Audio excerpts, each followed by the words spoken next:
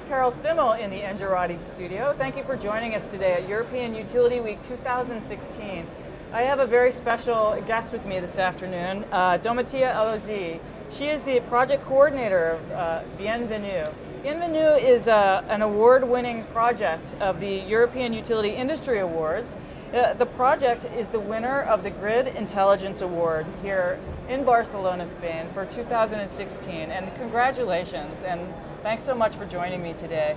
I just want to ask you briefly, could you just describe what the goal of the project is? What are you working on? BienVEnu is a project that aims to develop a smart solution of EV charging in residential housing blocks. Okay, excellent. It's what I know about the project is pretty special because you were able to combine a rather difficult technology problem, so to help relieve grid stress, introduce algorithms in a scalable way to help customers adopt EVs in a very simple, kind of transparent way for the customer, but in a way that works for the utility. Yeah. One of the unique things about this project is how many people you are managing in your consortium. You have about 8 people, right? Or 8 companies, right? Yeah, we are 8 partners to build this project together. Yeah, that's not easy, so congratulations also. You should probably win an award for being able to coordinate that. I know that's tough. So here's the award they received.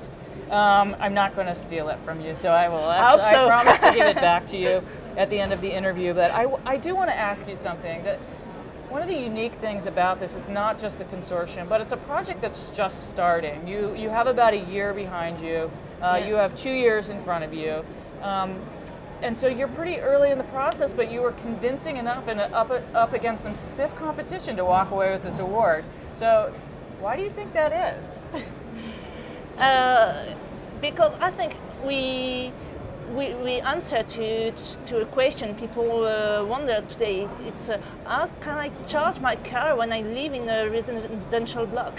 Yeah. So we worked hard during this first year to develop all the R&D aspects, and now we are installing all the solution inside rural buildings and improving it in 10 slots. Well, because of the issue you're solving, if you don't have a garage with your own power packs and all that stuff in there, you know, it's a really important problem for especially an urban problem. So, you know, I believe that there's a real wide opportunity here. I'm glad you tackled it. And do you have any words for the new innovators coming into this space? Anything you'd want to share about the importance to your project for winning this award?